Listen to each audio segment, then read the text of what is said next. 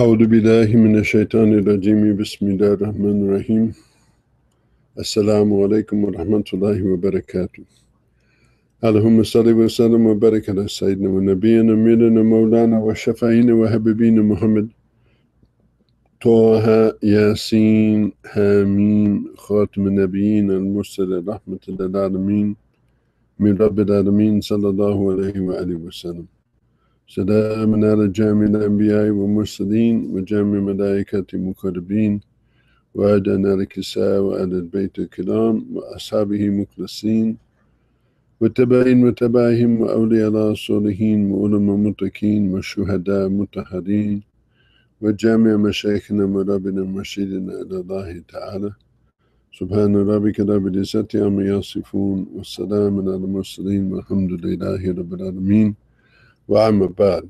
Alhamdulillah. This can be considered an introduction to talks which you will find on your computer or your tablet. And these talks were given originally in Canada in the month of May. All of these talks are concerned with the same subject, which is really the essence of it is now is the time of the Qaim. This is a new age that we're living in. We're living at the end of one dawr, one cycle, and the beginning of a new cycle.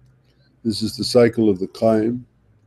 But we say, now is the time of the Qaim, don't look back. What do we mean by this? We mean that what we're speaking about is the total elimination, first in ourselves, and then in our families, and then in our neighborhoods, and so forth, which are possibilities for the total elimination of injustice and oppression, which is presently prevailing in the world. This is why we say don't look back, because looking back, we see a situation which is very depressing indeed, very sorrowful. It breaks our hearts to see what's going on, Muslims killing Muslims, and so on and so forth. As you know, we find in Sahih Muslim, in book 31, in hadith number 6219, Sahih, the definition by the Prophet ﷺ of a Muslim. And he says, quote, in English, I'm translating, a Muslim is the brother of another Muslim. He neither oppresses him, nor humiliates him, nor looks down upon him. The taqwa is here. He said this 3 times. The taqwa is here, the taqwa is here, the taqwa is here. Taqwa is a very difficult word to translate. We could say consciousness of Allah, we could say piety. There are many different things of what it means. But I prefer the consciousness of Allah is here. And the Prophet ﷺ went on to say that it is a serious evil, and he used the word evil, for a Muslim that he should look down upon his brother Muslim. All things of a Muslim are inviolable for his brother in faith, his blood, his wealth, his relationships, and his honor. End of quote. We have special responsibilities towards our brothers and sisters in Islam that we do not have actually towards non-Muslims. And the rights of Allah come first. And the rights of Allah include the treatment that we give to our brothers and sisters in Islam. We are to consider the Muslim first and foremost, regardless of our relationship, regardless of our color, regardless of our language, regardless of where we come from in the world. This person for us is sacred to us in his or her faith, blood, and honor. And when we find Muslims killing other Muslims, which is what we find now in Syria, what we find now in Iraq, what we find now in Somal, what we find in Yemen, what we find in Sudan, what we find in Libya, what we find in Egypt, what we find in Mali, what we find in Mauritania, what we find in against the Boko Haram in Nigeria, for instance, is haram. But what to do?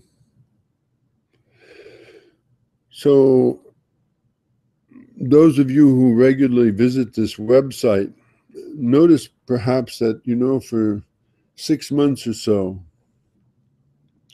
we have not given any public talks. And that is because I've been thinking and studying very deeply about this subject and trying to think of a way forward. We know the way backwards, but that's not going to get us anywhere. What we need is a way that is forwards, which gives people hope, which gives a hope indeed that every persecuted individual and every oppressed person, that it is possible to change the state of affairs. That the forces of justice have to face the world that is filled with injustice and oppression and to prevail upon them. And crucial to that is the idea and understanding of the Qaim, not as a figure who is in seclusion or in occlusion, somebody who's not present, but rather somebody who is absolutely and totally present. As the Prophet ﷺ said that the world would not exist for one day if he were not present. And he is the focal point around which we gather in our seeking to eliminate injustice, to eliminate oppression. And this is a source of inexhaustible strength to us. Not the other, when we look back, we become depressed, we become sad, we can't think of anything to do because the forces are so great.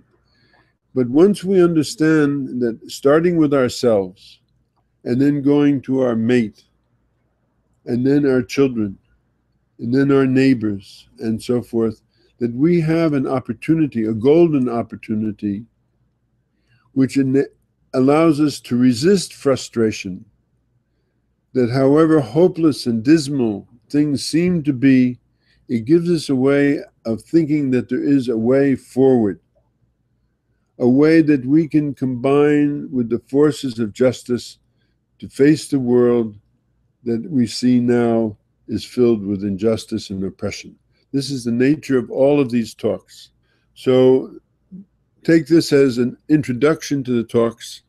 And now I will finish with this, with saying Salatu wa salam ala Sayyidina Muhammad wa ala alihi wa sahbihi wa alayhi wa sallam, and ask you to look at your website or our website or whichever website you're looking on YouTube or whatever, and listen to these and pay attention slowly, because it represents, as I say, I believe, Allahu Alam of course, a way forward so as to avoid this tremendous depression and sadness which current events bring us to. Wassalamu alaikum wa rahmatullahi wa barakatuh.